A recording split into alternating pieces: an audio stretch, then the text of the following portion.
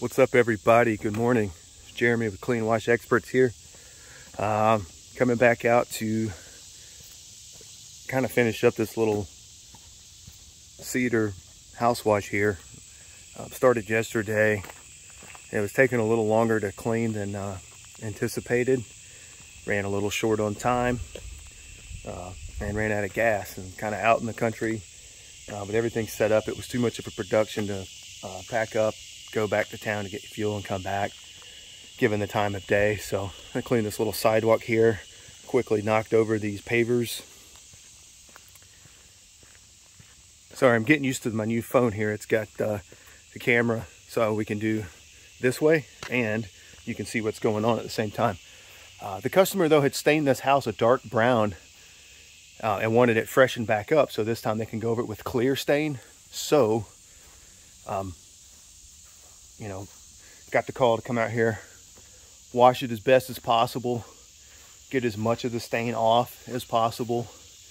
And it's not perfect. I mean, there's still some dark spots here and there.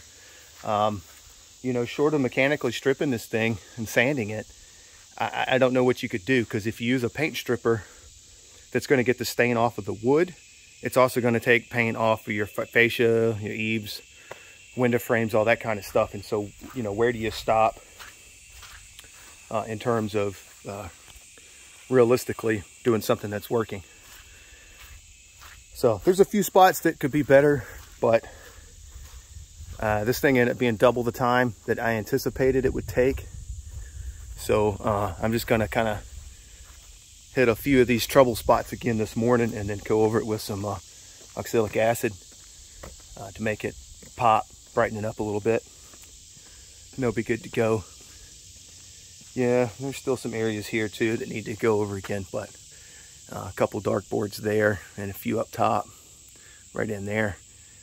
That's okay though, you know.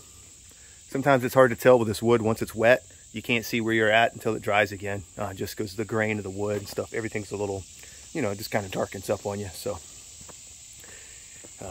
anyhow, we're going to pull some hoses, get some water flowing, get going. Got a few spots up here to get as well. If you can see that. A few spots right in there that didn't come off all the way. This whole wall though was like UPS truck brown when I started, so it's definitely a great improvement. Still not 100%, but I think we can get it a little better before we wrap things up here.